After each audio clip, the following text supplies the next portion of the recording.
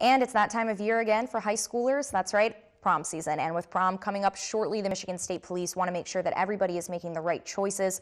MSP wants students to take extra precaution while celebrating this year. They would also like to remind students that not only is it illegal to have alcohol in your system under the age of 21, but it's illegal to be in possession of it at any time, regardless of consumption.